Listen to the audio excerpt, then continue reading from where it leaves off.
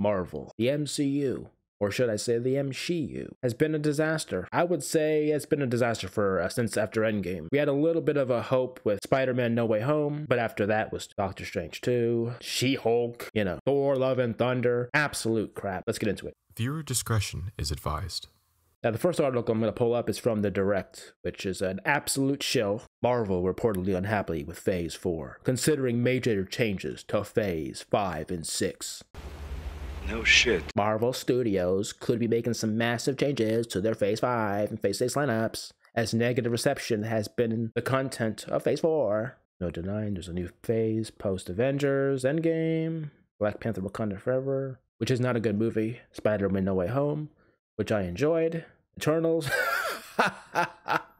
Why have that listed? That movie lost money. Many say the studio is focused on quantity over quality. It is the most crap we've ever gotten when it comes to Disney Plus, utilizing it as a storytelling tool, which no one watches those shows, by the way. Those shows get very little viewership compared to the amount of subs they supposedly have. Let's see, the firing of Bob Chapek. He had nothing to do with Marvel's downfall. That was all Kevin Feige. He's at the helm. Boy, look at that. Phase 5. Ant-Man. Yet another stupid Ant-Man movie. Secret Invasion. Marvel's Echoes. The Marvels. Loki Season 2. Season 1 was absolutely a disaster because they cucked Loki for female Loki. Blade, which is in development hell, by the way, just lost their director. Ironheart. Oh. The fake Tony Stark. Agatha Hart. Agatha Hart show. Ugh. Almost as useless as Echo.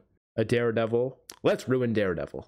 Captain America. Let's turn Captain America into a Nazi. That's what I think they're going to do, because there is a version of him that was like a fascist character. And Thunderbolts. Ugh. Now let's go away from The Direct. Let's go to Batting in the Comics. Their headline is, the Marvel Cinematic Universe Phase 4 was an ultra disaster. Well, they use that. I say ultra. Ultra disaster. And there's a reason why Kevin Feige killed it at San Diego Comic-Con. He did, by the way.